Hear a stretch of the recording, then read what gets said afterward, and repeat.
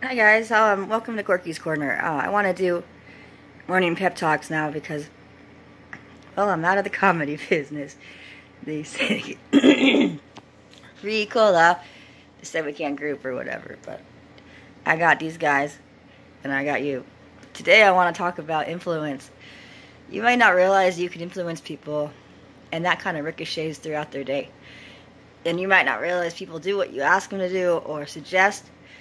Could be as simple as finding someone's personal information and social security number, ripping it up and putting it into 3 different garbage cans, you know.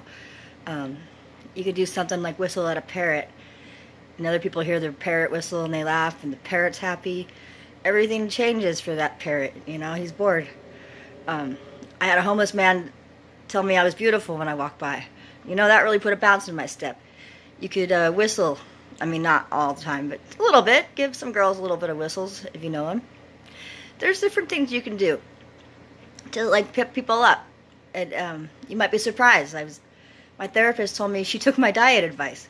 Why is she listening to me? I don't know what I'm talking about. Maybe you do. Check that out. So, it's over and out.